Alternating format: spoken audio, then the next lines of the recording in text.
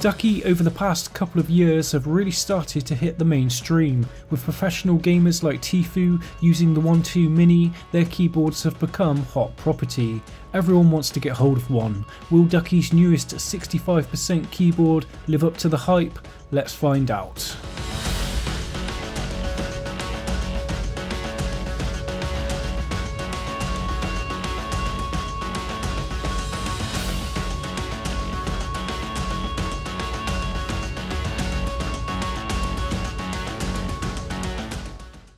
What's up everyone, it's Mark from Silence Tech, and today we're checking out Ducky's newest keyboard, the One 2 SF. This 65% keyboard adds a delete, page up, page down and 4 arrow keys. If you've ever been put off in the past by using a 60% keyboard due to the lack of arrow keys, this will be a godsend. Retailing for $110 US, it's very competitively priced. As far as gaming brands go, I don't see any of them releasing 60% keyboards as of yet. Surely we will see small compact keyboards from bigger gaming brands soon. At first glance, I couldn't believe how small and compact the SF is. I can see why 60% keyboards, or 65% keyboards in this case, are becoming so popular with esports competitive gamers, when space can be a real issue at competitions. The Ducky One 2 SF is extremely small, at a length of 10.8, a total width of 32.4 and a height of only 4 centimeters. Anyway, I'm getting a bit ahead of myself. Accompanied with the SF, much like the Mini, is a detachable USB Type-C cable, a Ducky branded keycap puller, a custom Year of the Pig spacebar, plus 6 additional red keycaps, all of which look cool, although I would have preferred them to have been white to contrast the original keycaps. I also love that there's a plastic dust cover and I can put it on the SF overnight when I'm not using it to stop dust getting in between the keys.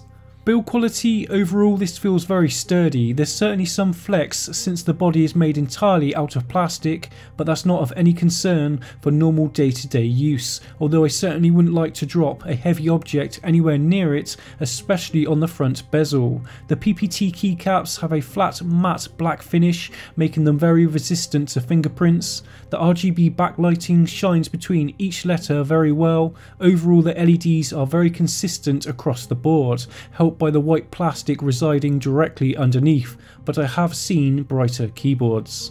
Mentioning pure aesthetics, the extra keys Ducky have added to make it a 65% board don't quite line up with the rest of the keys, and I would have preferred it if Ducky had lengthened the enter key and the 2 above so the whole layout lined up correctly. I know that would make it difficult for custom keycaps, but since the SF doesn't come with a standard bottom row or right shift key, I don't see why they went with this design. Either way, the board layout still looks so good, and I guess it adds a bit of character compared to the others on the market. Other than that, one little gripe, the SF looks fantastic. I love the two-tone white and black design. The Year of the Pig spacebar really lets everyone know you have a special keyboard, even more so now since Ducky have added an extra LED underneath the spacebar on the SF. The RGB illumination is flawless. Ducky have also put extra functions on the front of the keycaps, which is a great idea in my opinion, because it leaves the keycaps looking very clean and minimal. Underneath there's 2 very sturdy adjustment feet. I cannot get them to topple over, moving the keyboard back and forth at all. I much prefer them orientated in this direction compared to having them flip out at the side. You're able to angle this board in a few different ways, and underneath the dip switches toggle Windows lock on or off, or you can switch between N key rollover to 6 key rollover. Right now there's no software released for the SF, Ducky are working on it. Luckily most of the functions can still be handled on the board itself. Keyboard shortcuts are displayed in the manual, although with my eyes I found them extremely hard to read. The software can't come soon enough. There's full macro support, but currently you have to do it on the board itself, which is frustrating. On top of macro support, there's also a ton of other unique features available. I absolutely love how you can use WASD as a mouse by holding down the FN and Alt key. You can also use Q for the left and E for the right click. Plus you're able to scroll up and down with R and F.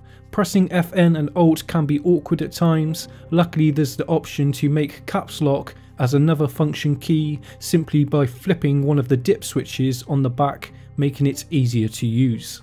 All of the lighting effects can be controlled via the keyboard. It's very in-depth. Pressing FN, Alt and T cycles between all of the different configurations. L and J lets you cycle the speed, and I noticed by simply increasing the standard rainbow effect makes the brightness far more vivid. Certain lighting setups can also have their colour changed by using Z, X and C, and you're able to use them to set up per key backlighting as well, so you can have WASD illuminated only if that's your preference. Typing on this keyboard has been pure bliss. Mine has Cherry MX Brown switches. Honestly, I've never used browns like this before. The MX Brown switches installed on this Ducky One 2 SF don't feel anywhere near as stiff or harsh. I guess they bin their switches. I've also noticed they feel more consistent and cleaner across the whole board. There's no horrible springy sound or overly loud bottoming out.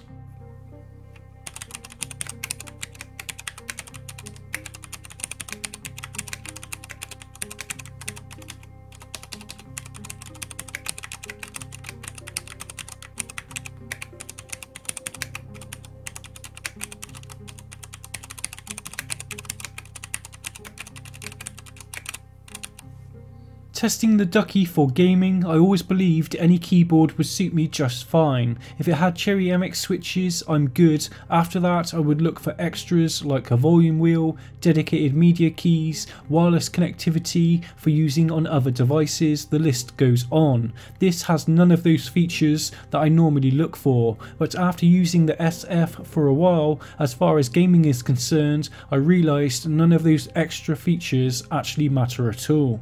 Rounding off where the Ducky really shines is its compactness and overall quality. From now on, this will be my main keyboard, but that does depend on how much I miss all of those extra features on some of the other keyboards I have.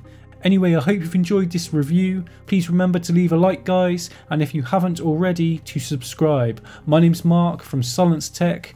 Goodbye.